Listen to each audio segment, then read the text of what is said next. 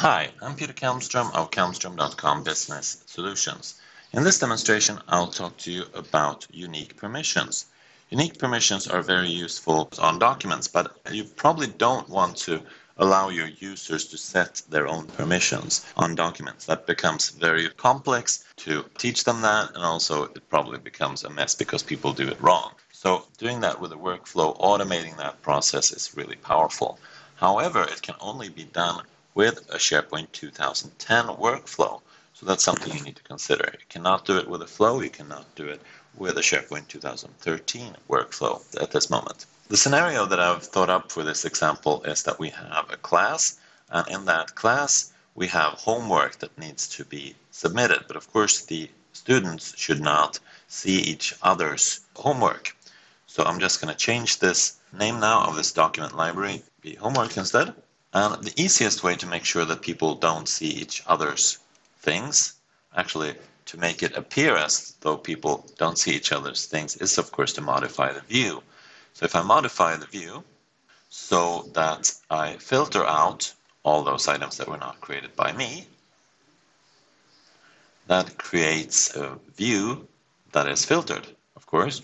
So I'll have created by and enter me there. All right. But so this is a convenient step. So if that's enough for you, then you're done with this video. Then you have people will only be able to see their own documents. But the documents will actually show up in search results, and of course you can go directly to them, or if users have enough permissions, they can modify the view to remove that filter. So it's not really a permission, but it's more of a convenience. If you want real permission settings, then you need to either teach the users or automate that with a workflow. And that's what I'm going to be showing now. So I'll create a new workflow, and it's going to be a list workflow connected to the homework document library. So set permissions is what we want here. And it's going to be a 2010 workflow, as I said. And now when I go in and look through the actions here, you'll actually not see any actions connected to permissions at all. To see those, you need to first create an impersonation step. And that impersonation step is run as you, the author. So of course you need to consider who you are when you're writing this.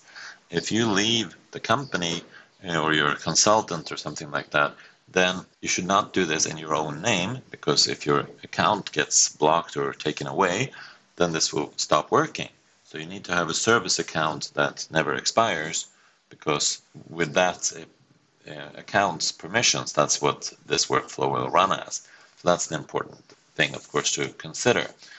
Now let's get into actually setting the permissions, and I'll do that in the impersonation step. I'll make sure that my orange little cursor there is inside the impersonation step, and then I'll find a few different items regarding permissions. So I can inherit, I can remove, I can replace, and that's what I want to do in this case.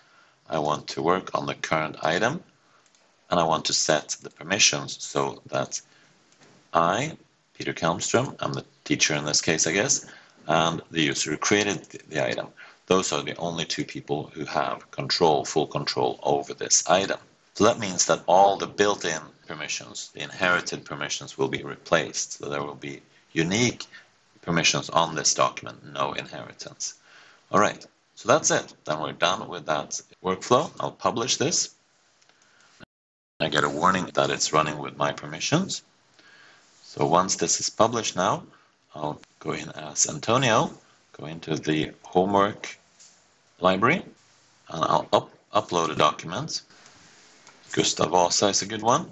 This works also if you create the documents right here, but there's a bit of a delay then, because the Word Online or Excel Online or Office Online locks the file. So that's something you need to be aware of. So let's refresh this now. Let's make sure. Let's see what's happening here. So the Gustav Vasa document is of course not visible when I'm logged in as Peter Kalmstrom, because now it's filtered in the view. But let's check the permissions on this document now.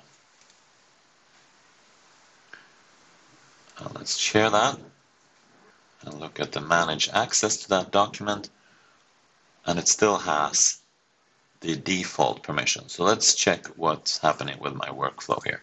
If it's running or not. So let's go into workflows. Set permissions. Yes, of course. I forgot the most important step. Of course, I want this to start workflow automatically when an item is created. I forgot that step. Right, let's publish again. But we can manually run the workflow now and see what happens. Now I kicked off the workflow. I'll just start that. Now it's running on that document. And let's check it again now. Check the permissions on the document.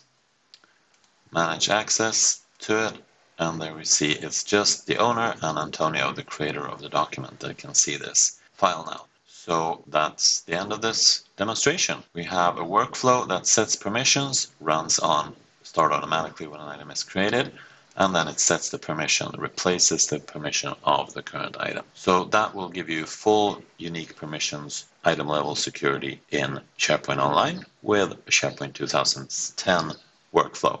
Thank you for watching this demo.